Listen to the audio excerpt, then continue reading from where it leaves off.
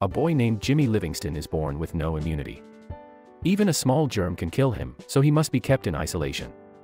He cannot touch anything unless it has been decontaminated. As a result, in order to survive, he must spend his entire life inside a bubble-like plastic sphere. His mother, Mrs. Livingston, is overly protective of her son. He wasn't allowed to come home until he was 4 years old. However, after he turned 4, she and Mr. Livingston brought the little boy home in his bubble. His room, too, has a large bubble that allows him to walk inside. The bubble has protruding hands, which his parents can use to touch him. All of his toys are decontaminated to remove even the smallest germs and stored inside the bubble. Jimmy has stayed in that room ever since. Mrs. Livingston does not want him to leave the bubble, so she concludes all bedtime stories with the princess dying because they were set free. He is only permitted to watch one television channel and read one magazine because Mrs. Livingston claims they are the only ones ever produced. She also uses the protruded arms to cut his hair and hug him. Mrs. Livingston is an extreme nationalist, so she only teaches Jimmy what she thinks is reasonable and imposes her beliefs on him. However, Jimmy doesn't know any better and goes along with it. Everyone in the city is aware of the unique bubble boy, but this does not benefit him. Instead, the neighbor kids wrap themselves in plastic wrap and mock Jimmy outside his house, prompting Mrs. Livingston to chase them away on multiple occasions. Jimmy only eats homemade meals. A decontamination system has been installed in a plastic tube where Mrs. Livingston keeps his food to kill germs before Jimmy can retrieve it. Jimmy is currently 16 years old. He describes how he grew up like any other kid and is overjoyed when he receives an electric guitar instead of a car. Until one day, he is at his window and notices a new girl his age, Chloe, moving into his neighborhood. He's grown to like the girl but can't do anything about it. More importantly, he knows nothing about love or girls. His mother detects his attraction and tells Jimmy a story about a boy who died after touching that next-door whore. For the next few years, Jimmy frequently watches Chloe through his windows. She also notices him watching her. He narrates that he knows something is happening to him, but he doesn't know what. He awakens one morning with an erection and becomes terrified. Unknown to the concept, he hits himself with a bat, crying and calling his mother. Mrs. Livingston walks in and makes him repeat the Pledge of Allegiance until he calms down. Chloe has a group of popular friends who mock Jimmy, calling him the Bubble Boy. She appears to be defensive of him. She knocks on Mr. Livingston's door one day, and he welcomes her inside. She is fascinated by the system of plastic tubes throughout the house. She follows the tube until she reaches Jimmy's room. Jimmy is surprised and concerned because his mother is the only woman he has spoken with. Chloe talks to him and expresses her admiration for his guitar. Jimmy tries to teach her how to play with protruding hands. He begins reciting the Pledge of Allegiance in the midst of it. Since then, the two have been hanging out every day. Mrs. Livingston dislikes their friendship but has no way of changing it. A montage of them spending time together then appears. She gives him a guinea pig inside a ball for his birthday and even invites children into his room for Halloween. On her birthday, Chloe sneaks into Jimmy's room through the windows while drunk. She tries to enter the bubble, claiming she can't stay away from him any longer. However, she passes out before entering. The scene shifts to Chloe's prom night. When her perverted boyfriend, Mark, comes to pick her up, Jimmy is devastated. Mark offers Jimmy a cigarette, but he has no idea what it is.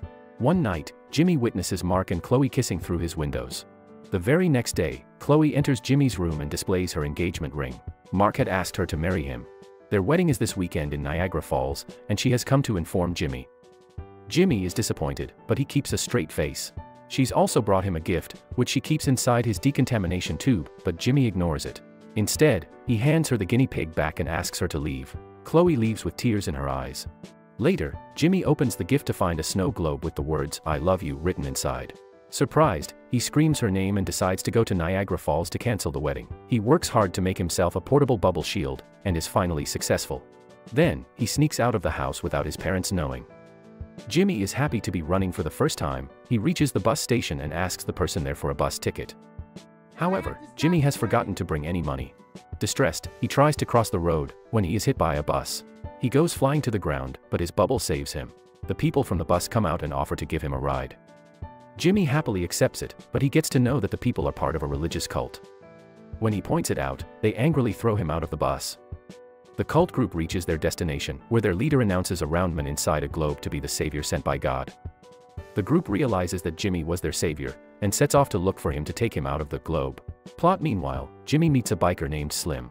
Jimmy tells him about the love of his life marrying someone else. Slim is impressed, and in turn tells him of his old girlfriend who he still loves named Wildfire. He then offers Jimmy a ride, and both of them make their way to Niagara Falls. At home, Mrs. Livingston finds Jimmy missing and freaks out. Mrs. Livingston and her husband set out to look for Jimmy, because the police would only do it after 24 hours of the disappearance. Elsewhere, Slim and Jimmy reach Vegas and stop to rest. They have a lot of fun at a casino, but Jimmy only has 2 days before the wedding. So, he leaves Slim at the club, steals a scooter, and runs away in it. After traveling for a while, Jimmy comes across his parents' car, who tries to stop him from running. In a hurry, Jimmy gets into an accident, but thankfully, his bubble bounces him into a running train. He escapes his mother but is now trapped in a train with talents from a freak show. The freaks tell him about their boss, Dr. Freak, who keeps them captured and uses them in his freak show. Jimmy meets Dr. Freak, who happens to be a dwarf. He accidentally throws the men to the ground with his bubble and frees the other freaks. Then he continues his way to Niagara Falls. But he can hardly use a scooter anymore, so he goes to a restaurant to ask someone for a ride. There, a bunch of police officers bully a man named Pushpop. When Jimmy tells them he has no immunity, they assume Jimmy has a contagious disease and run away from the place. The restaurant catches on fire in the chaos, and Pushpop offers Jimmy a ride. He also agrees to take him to Niagara Falls. Somewhere else, Mrs. Livingston reaches Dr. Freak, who tells her that Jimmy is going to Niagara Falls. Furious, she calls Chloe and yells at her for making Jimmy run away. As she talks to Dr. Freak, the freaks outside steal her car. Pushpop and Jimmy are on their way when they hit a cow in the middle of the road. Pushpop is distressed because, in his religion, cows are a symbol of God, but following his mother's word, Jimmy tells him that his religion is false. This offends Pushpop, so he leaves Jimmy on his own. Jimmy then somehow reaches New York. He asks for a ride from an old man named Pippi, to which he agrees. Jimmy wakes up the next morning and the man is still driving the car. Jimmy soon realizes that Pippi is lying lifeless, and the car hits a billboard. Jimmy goes into a grocery store and calls Chloe. Mark picks up the phone and tells Jimmy to give up, because he is about to marry Chloe in an hour. He is now hopeless, so he calls his mother and asks her to come to pick him.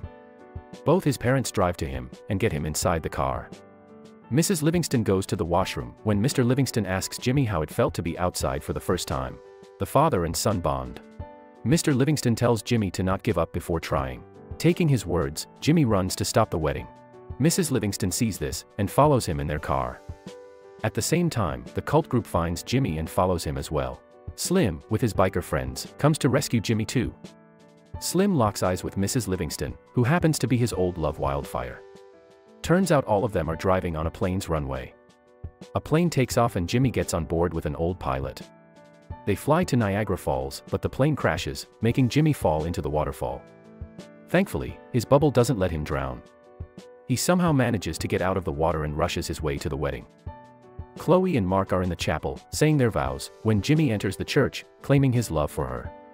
Seeing this as his last chance to persuade Chloe, he puts his life in danger, and tears his bubble open to kiss her. However, just after it, he falls unconscious. As Chloe tries to wake him up, Mr. and Mrs. Livingston arrive there too. Mrs. Livingston mourns her son's death. When Mr. Livingston asks her to tell everyone the truth, Mrs. Livingston embarrassingly reveals that Jimmy doesn't have any condition, and he suddenly wakes up. It turns out that she had lied to him to keep him away from the evils of the world for all these years. Jimmy is shocked, but forgives his mother when she claims she did it to protect him. He finally embraces Chloe as everyone claps. Cut to a few months later. Chloe and Jimmy are getting married. Everyone he met during his journey is at the wedding. Mr. Livingston, Mrs. Livingston, and Slim are now a throuple. The movie ends as we see Jimmy and Chloe drive away in a car to their honeymoon. Thank you for watching.